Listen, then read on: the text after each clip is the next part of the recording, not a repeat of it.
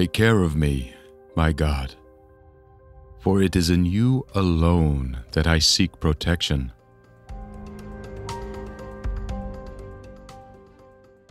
I have said to God, "You are my Lord. My happiness and well-being are not valued more highly than you are. For I have no good apart from you." To the holy ones who are in the land, they are the majestic ones, and all my delight is in them. To them I say, those who have acquired another god, their hurt and pain will greatly increase. Such is the dowry they will pay.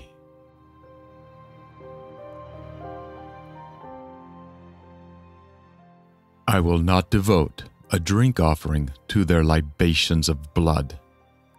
I will not make an offering to their gods, nor will I even speak their names.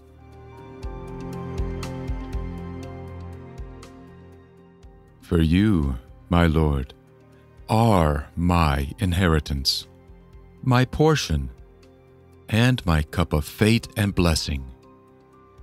You hold my destiny in your hands.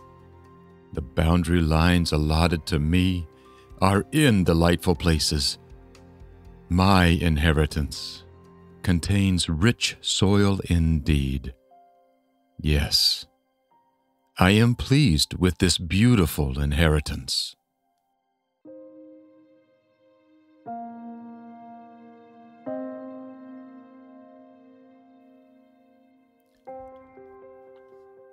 I praise my Lord, who advises me.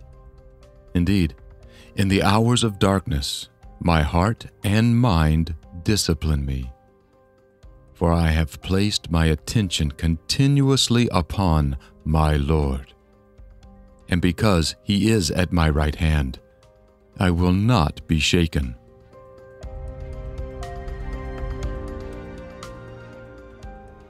Because of this, my heart is merry, and all that is noble within me rejoices, and my body settles down and dwells in security.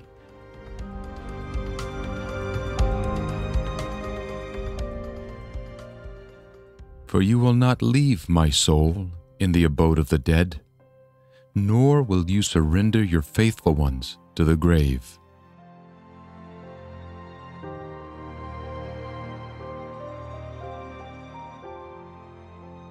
Declare and make known to me the way that leads to life, for it is in your presence that the fullness of all joy is found. Happiness is at your right hand forever.